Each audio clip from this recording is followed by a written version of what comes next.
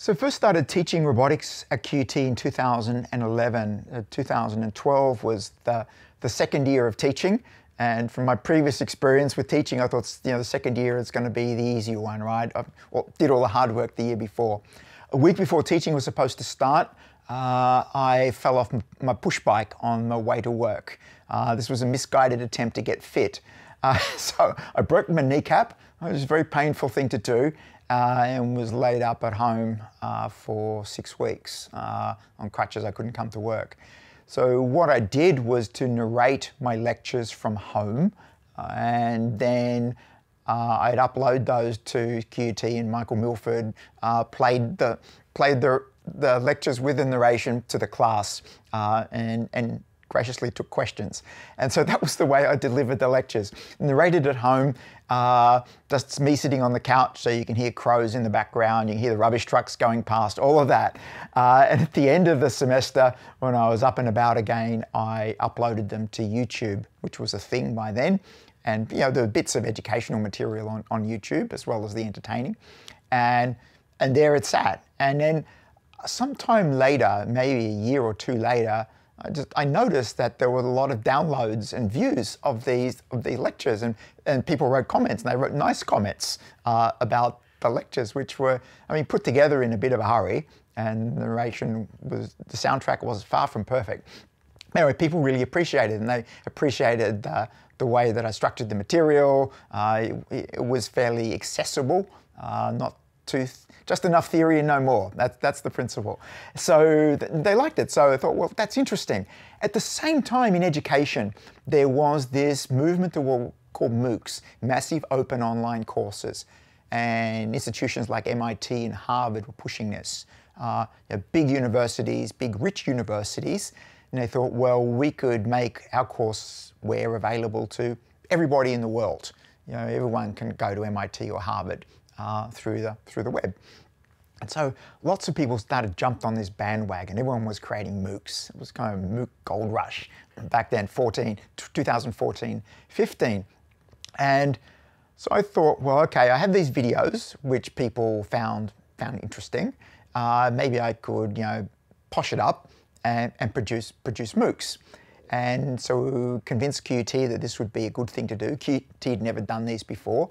Assembled an awesome team of people, 20 people or something, to put these together. It was a solid year's effort, not just myself, but all these other brilliant people, learning designers and graphic designers, project managers, fantastic team. And so we created these MOOCs. We put them up and we ran them. First one got 10,000 people enrolled, which is very, very gratifying. And we ran it for about 2 years. We ran these MOOCs, and they did well. But at that point, for various reasons, the university chose not to run them anymore. And that left me a bit sad, because I'd invested a lot of my life in creating these. And so then this thing called the Robot Academy was born, and we launched that in 2017.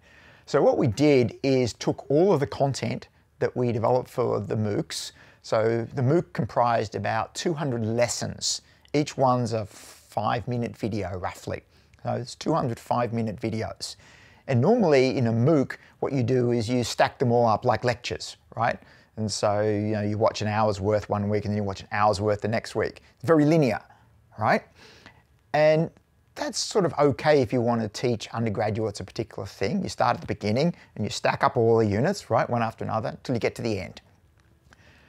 But in general, people don't necessarily want to get their information in this linear way.